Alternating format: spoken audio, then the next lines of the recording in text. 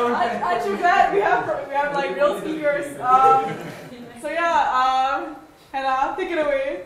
Hey everyone, I'm Hannah, and I'm going to share about a personal challenge I took up.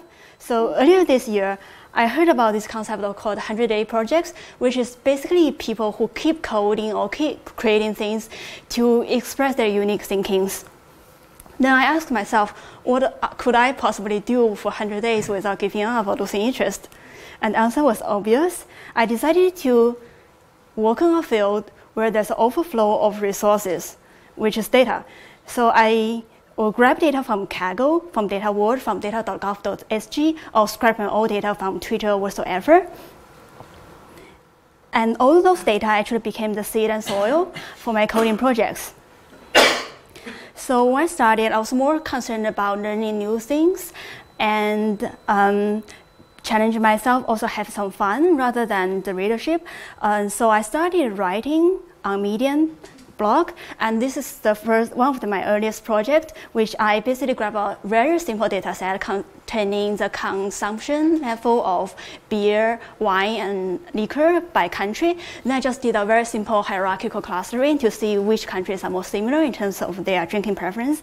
Then our publication picked it up, and people started reading it. Afterwards, I branched out to many other topics. So one of the recent projects I did is I look at the migrants who went missing. So sometimes those illegal migrants will take very dangerous routes. Many of them will never reach the other end. So this got me interested in understanding the human face behind the data. Another project I did is using a set of different driving factors, looking at the different happiness level of the countries to see is it economy or peace or corruption that contributed more to a country's happiness.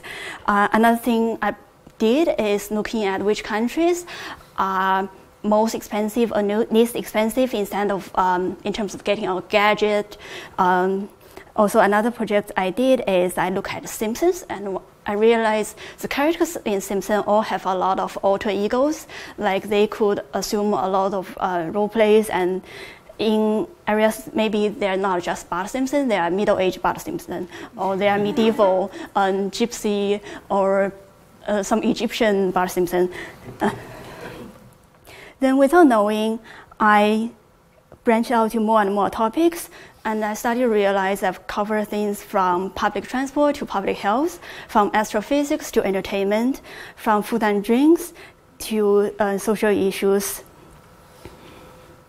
So what this is really about is I realized by continuing working on something that you find interesting, it kind of gives you a structure of disciplines that if you just learn something, you don't know whether you have actually mastered it until you have starting to practicing it. It also creates this amazing momentum. It makes a creativity into your muscle memory and makes you keep creating new stuff. So what's next? In my previous project, I used a lot of R and some of the built-in softwares like Tableau and CattleDB, which is very specialized in making geospatial visualization. What's next is I'm going to do more JavaScript or interactive storytelling, and I hope that will be fun. So this is my blog handle in case you are interested, and if there's just one takeaway, I think for whatever things you are interested in, we can always find our medium, create our own canvas, and find our own stage. So thank you very much.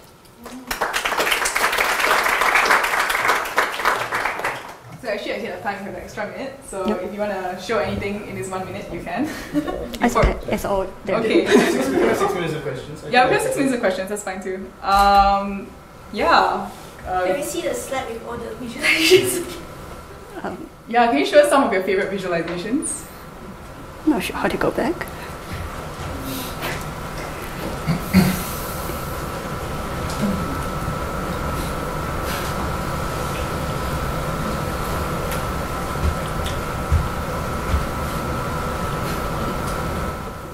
So I think I'm pretty satisfied with the SF bike routes. It's like a super easy one, but it shows heavy traffic by timing. So basically I did a small multiple different times of the day, and then basically I picked 6 hours that have the heaviest traffic, which means they're not midnight, they're not midday, and then by using their geographical coordinate, I can plot an arc to connect their origin and destinations, and it's simple and effective and fast, which I really like. Do you think you can show us a medium pose of the static image so we can appreciate? Because it's going quite fast now. I'm not connected to Wi-Fi, so I will leave it to you to we can fix that. Yeah. If you want to try. It's okay, people can check. I have a question. Let's say, do you like the graph more, or you like the story behind the graph? I think it's important to understand the story behind. So I feel that one of the challenges in this project is one need to take a lot of time to clean and make sense of the data before you can actually do a graph. And one issue with open data is actually the quality is not always good. So sometimes after you spend the time, you realize this data set is not going to be usable. And even if it's useful, there's a lot of sense making to do, like exactly what does this mean? And maybe you can combine this data set with other data set of a totally different topic, and this when you combine data set from many different perspectives, you start to see a complete picture that like monolithic data would not show you. I have the laptop connected to internet. Oh, okay. We can take more questions as we set this up. Yeah. So I have a question about like the logistics of the whole 100 days, 100 project thing. 2 questions actually. One, they are related. One is, did you build up a reserve before you started, or did you really just jump in day one and then each one was made really from scratch? When you say, did I build up a reserve, do you mean I search for 100 topics first before I... Yeah, so like 20 or, like... I think that would be a great idea. I kind of just went spontaneously, and based on what data I find that day or what kind of things, what kind of challenges people have in that period of time, and I just dive right in. And then my other question is, did you have any days where you were like, I'm not really satisfied with this one, but let's just get over this, maybe tomorrow I have a better idea, just let's get this out of the door? Yeah, definitely. I feel one element of creativity is if you keep going for perfection, maybe you'll never reach a stage where you can show it to people. So I feel it may be better just to quickly get things out there, and then just move on. Maybe days later you have a better idea, and then you could redo that project. So some of the project I did are part 1, and I feel that's it. And a few days later I decided like, hey, I could actually do it in a different way. So one of that is a project I did on what the United Nations is talking about in terms of refugee.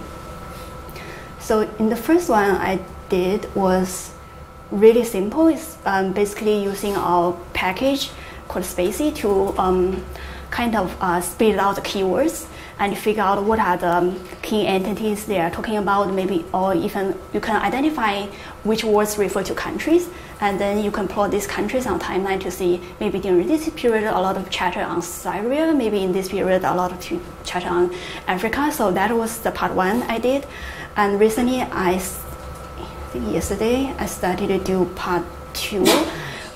Which is you can parse the dependency between verbs and nouns, and then you realize what kind of stuff people are actually talking about. For example, people could be talking about express gratitude, or give asylum, or facilitate repatriation. So this kind of goes one step further into making sense of what intergovernmental agencies are talking about in terms of refugees, and also putting another data set, which is all the news coverage from Google's GDALT project to figure out what news media are talking about in terms of this topic. Continuing on the logistics of 100 days, Did you do that full time during 100 days, or it's a side project 1 hour a day? Or it's a side project. It's a side project after work, and so I feel because it's different from other projects where people do photography or illustration every day, and I feel this could be potentially data visualization could potentially be more time consuming because first of all you need to clean the data, and that itself takes a huge chunk of time.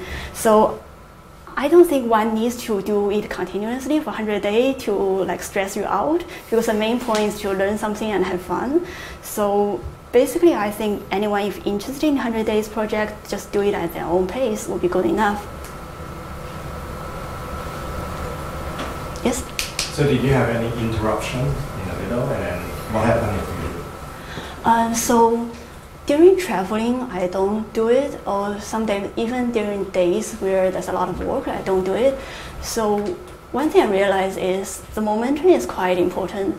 So there was a time I was traveled for more than 2 weeks, and then when I came back, I realized I kind of lose the momentum for a little bit. Sorry, I think we are at time. But thank you all for your questions. And thank you very much.